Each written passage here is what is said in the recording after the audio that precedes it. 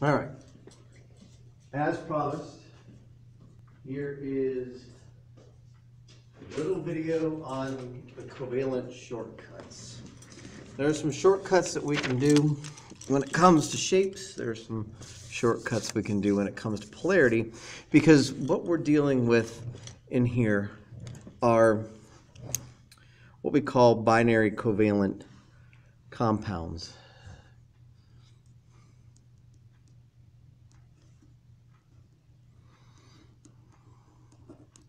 Binary compounds contain only two elements.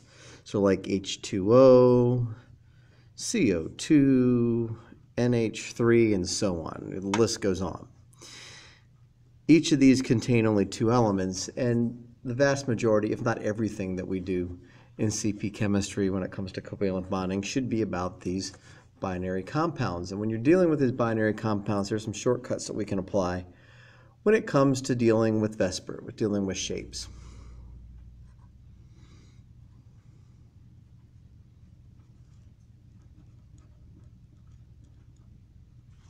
As far as shapes are concerned, we know a couple things already. Two atom molecules are automatically linear. There's no other way to put them together. You set them up in a straight line, you put the two elements in a row. And we know the 5-atom ones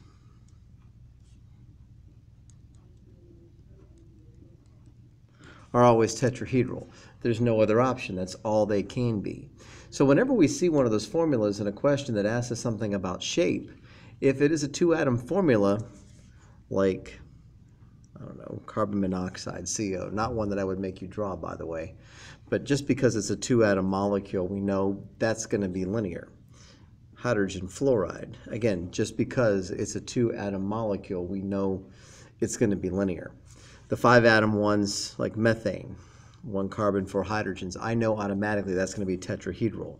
Or silicon tetrabromide, I know because it's 1 silicon, 4 bromines, 5 atoms total, it's going to be tetrahedral, and there's nothing more I have to do with it. There's nothing more I have to think about it. I know those shapes. It's with the 3 atoms and 4 atom ones that we have to be careful. We have to look at the center atom. When we have a 3 atom with oxygen, sulfur, or selenium,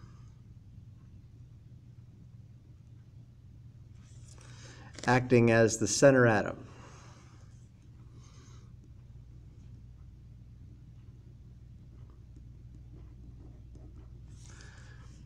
we know automatically that this is going to be bent.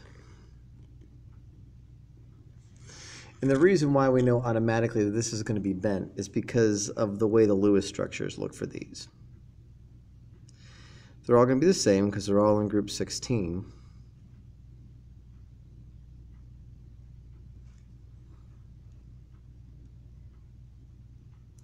We look at the Lewis structures, they're all the same. It's 2 pairs, 2 singles, 2 pairs, 2 singles, 2 pairs, 2 singles.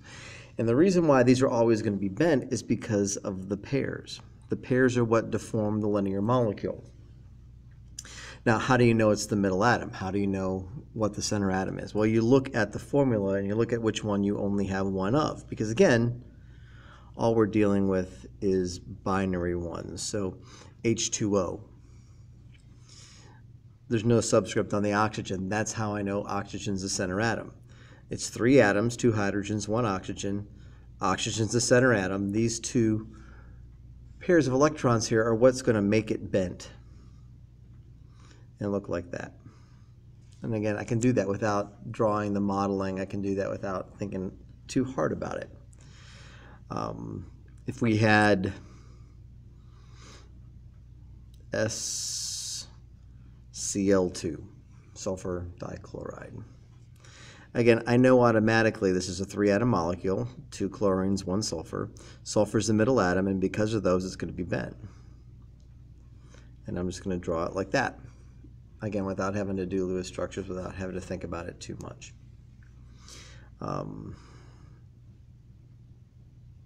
Yeah, that's how it works. If it's a 3-atom molecule,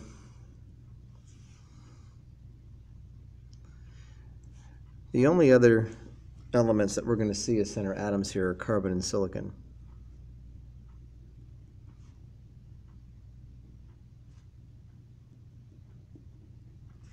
And if we see carbon or silicon as the middle atom, then we know it's going to be linear. And again, it all comes down to those Lewis structures. Carbon's got 4 valence electrons, and silicon's got 4 valence electrons. They both belong to group 14. They look the same, they bond the same. And because these are all single dots, I know I have to use them all up in covalent bonding. With the molecules we're working on, that's the way it's going to have to go. So carbon dioxide, CO2, again, I know which one's my center atom because it's the one that doesn't have a subscript on it. So carbon's the center atom. I know carbon's going to have to make 4 bonds. And the only way carbon's going to make 4 bonds in this situation is if it double bonds to each of the oxygens in that molecule. And I can, again, swap carbon for silicon anytime I want to and talk about silicon dioxide, and it's going to be the exact same thing. Because silicon's got these 4 dots, it's got to make 4 bonds. Oxygen only has 2 that it can make, so I know it's going to be double bonded to both. Again, 3 atoms with oxygen, sulfur, or selenium as the middle atom is going to be bent. 3 atoms with carbon or silicon as the center atom, they're going to be linear. Similar kind of story for the 4 atom molecules. Less variety though. 4 atoms with nitrogen or phosphorus in the middle.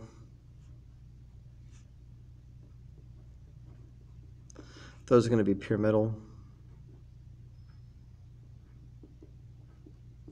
And again, it comes down to paired up dots. Nitrogen, group 15, 5 dots in its Lewis structure.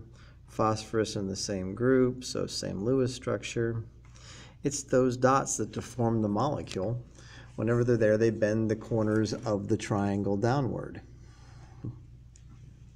So if we have NH3, again, the one that has no subscript on it is the middle atom. The hydrogens will attach like this in a pyramid shape. Again, you don't have to draw all those structures to know that. PCl3, again, 4 atom molecule, 1 phosphorus, 3 chlorines. Phosphorus is the middle one. That pair is going to make it pyramidal. So it ends up looking like this. Simple enough. If it's 4 atoms and trigonal planar, again, keeping it to the CP chemistry level, it's going to have boron in the middle.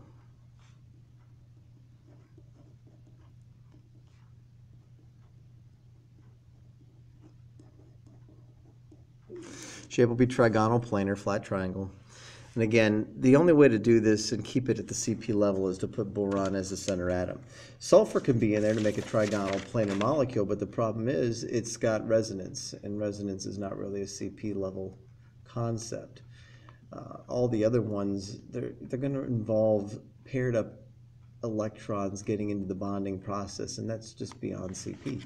Honors maybe, AP for sure, but not in CP. So if we have BCl3, 4 atom molecule, 1 boron, 3 chlorines. Boron is the middle atom. Boron's Lewis structure looks like that. So it's similar to what we had going on here. Well, we had these carbons involved in our bonding. They all had single dots, so we know they all had to get involved in the bonding process. There would be no unshared electrons. All those are single dots too, so we know they have to all be part of the bonding process. That's what allows us to say it's going to be trigonal planar and draw it out without thinking too much about it.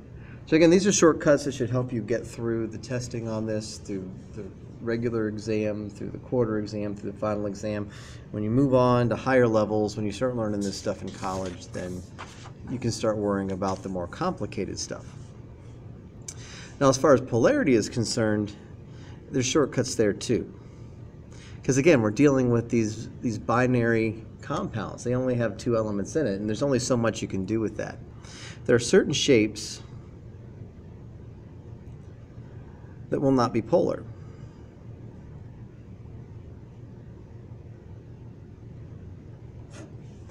And there are some shapes that may be.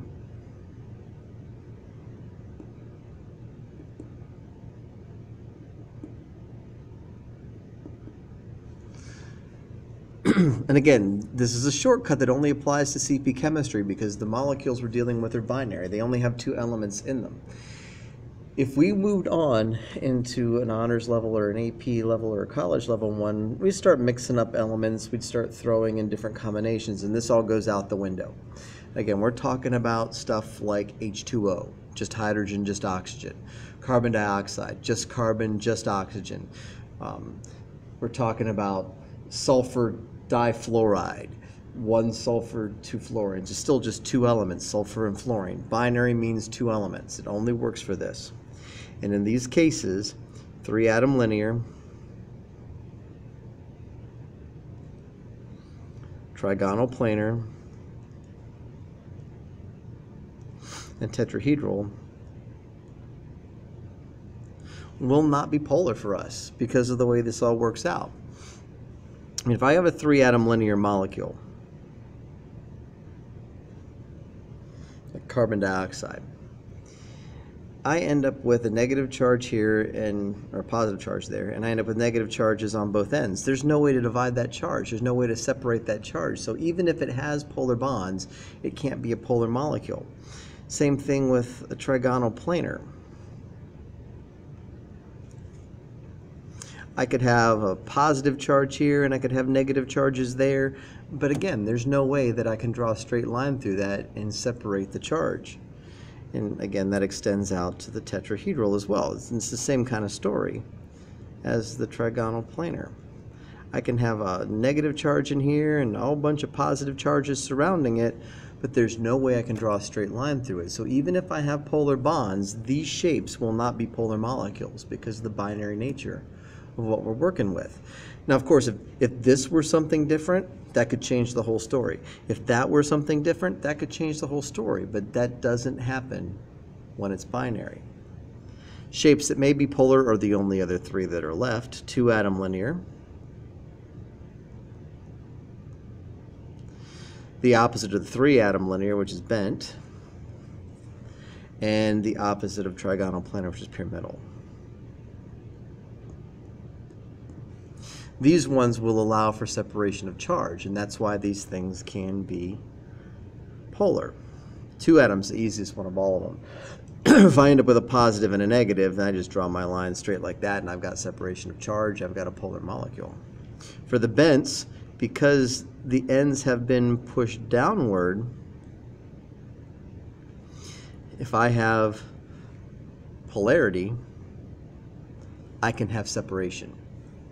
And it's the same story with the pyramidal. And it's very similar one to the bent. If I have polarity, I have a way of drawing a straight line through it and separating the charges. So again, in binary compounds, compounds that contain only 2 elements, these shapes will not be polar.